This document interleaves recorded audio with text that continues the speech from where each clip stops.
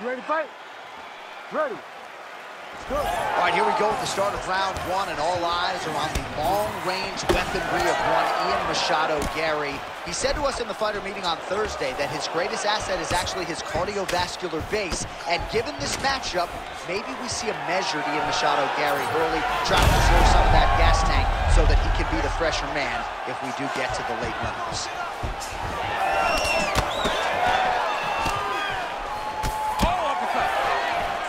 Beautifully timed and placed front kick there by the kickboxer, and that's going to allow him, I would think, to really maintain this range. He's hurt already. Back.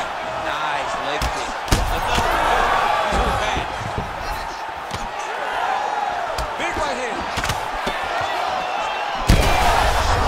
His head still attached to his body. The last time I saw an uppercut like that, it was Overeem versus Ngannou, and you know they still have a problem out of Overeem's head.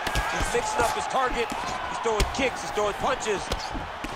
Machado Gary's bleeding from the mouth now. A cut there on his lip. That doesn't look like fun. Oh, nice elbow. All right, so an opportunity goes by the boards. He had him stunned. Oh, he smokes. Huge shots being landed on both sides. Oh, with authority, the body. Oh! And landed some nasty strikes.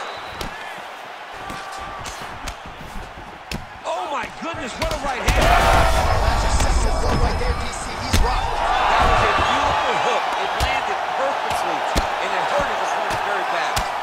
Big strikes continue to land.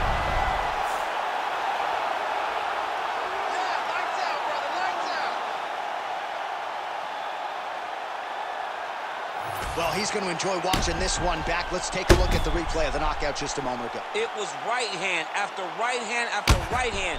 Finally, he found the one that hit the exact sweet spot that ended his opponent's night.